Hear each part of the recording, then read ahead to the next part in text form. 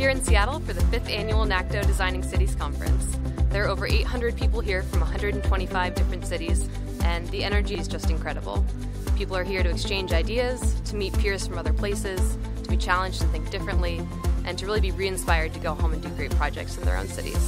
So clearly, NACTO is the place to come to share new ideas, what works, what doesn't, and talk about how we bring this revolution to the streets of cities, not only in this country, but worldwide. And I think that the thing that is attractive about NACTO that we do best is set the table for people to do real peer-to-peer learning and to go past the sort of 101 level on issues. NACTO is a great organization because I think it provides the resources so many of us need in our cities to make practical changes on the ground. It's exciting, it's fun, we get to see projects on the street, we get to talk to people, so it really kind of reaffirms the work that we're doing. This is the organization that recognizes that transportation in cities is not highway engineering.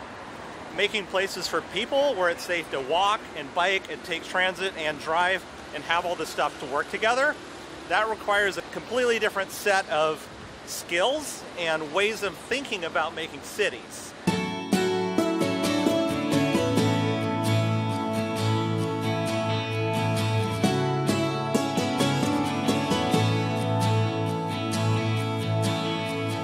So having NACTO at the table, putting forth designs that take into account pedestrian, cyclist, transit is so helpful in those conversations in cities because we're leading the way in transportation. Look how far we've come in just 5 years. To look back 5 or 6 or 7 years and see what a different place cities are in is really encouraging. One of the magical things that NACTO has done is create the kind of standards that allow great innovations in one city or a couple of cities to get replicated. That is the way we're going to change cities around the country and around the world. And this is one of those places, unlike any other, where you actually have the space and the time and the expertise of like-minded people that are actually delivering these kinds of changes on the ground. It's exciting for us because we help to sponsor the Transit Streets Design Guide, and when that's just an idea, it's one thing, but then when you come here and you see hundreds of people that are actually putting it to use to make their cities better, it's a very gratifying thing. All of our works that we've produced in coordination with NACTO via the Better Bike Share Partnership have really been about improving access, accessibility, and really lowering barriers. So now, when you're coming in to talk to this community, we have all sorts of tools in our tool belt to help address really specific needs. For far too long, cities were cut-throughs. They had lost their self-confidence.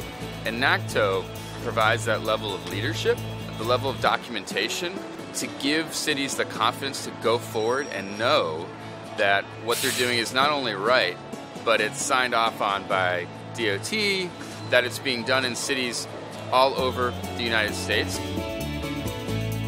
When you get outside of the bubble of your own city and you come to a place like this and you're able to look around and say, hey, we're doing some really great things. I'm really proud of the work I do, and that you can take that momentum back to your job and have it sustain you for another year. That is something that's intangible, but in my mind, priceless.